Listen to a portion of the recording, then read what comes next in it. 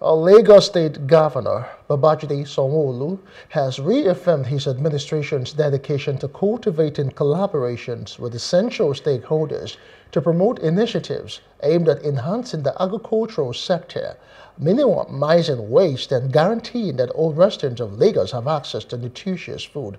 Sanwo-Olu said this during the 11th annual summit of the Association of Lagos State Retired Heads of Service and Permanent Secretaries. Plus TV correspondent Love Oyedokun was there and now reports. The Association of Lagos State Retired Heads of Service and Permanent Secretaries, ALAHOPS, concludes 2 days of intensive discussions and deliberations. This 11th edition featured 6 speakers, 8 discussants, and 4 plenary sessions, all focused on the theme of Agenda for Sustainable Development and Food Security in Lagos State. Over the past 2 days, the experienced public servants engaged in meaningful dialogue, working to find lasting solutions to the current challenges around sustainable development and food security. All over the world, there are crises, disasters, both man-made and natural, that are threatening the availability and sustainability of food supply.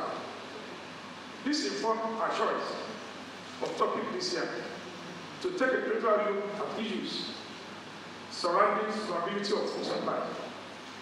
This summit will interrogate our inability to achieve sustainable food supply in spite of our numerous natural, human, and material resources, and prefer veritable solutions.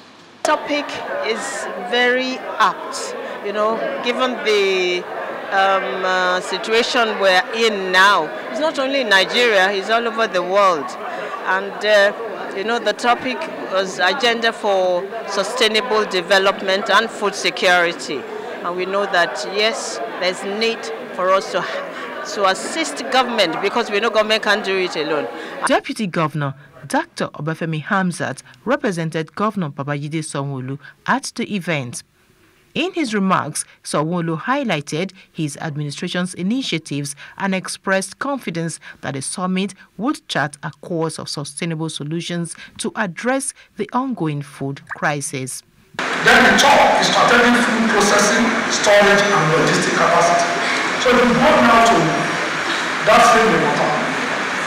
We are building a logistic hub that sits on 200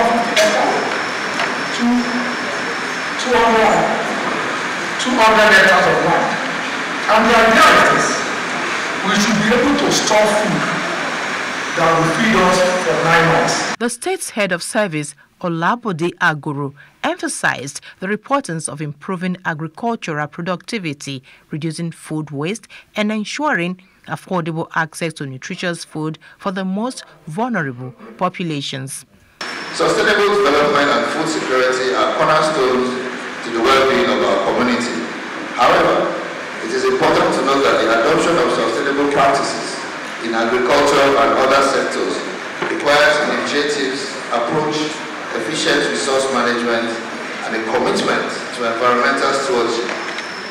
In essence, it makes it essential to meet the needs of the present without compromising the ability of future generations to meet their own needs.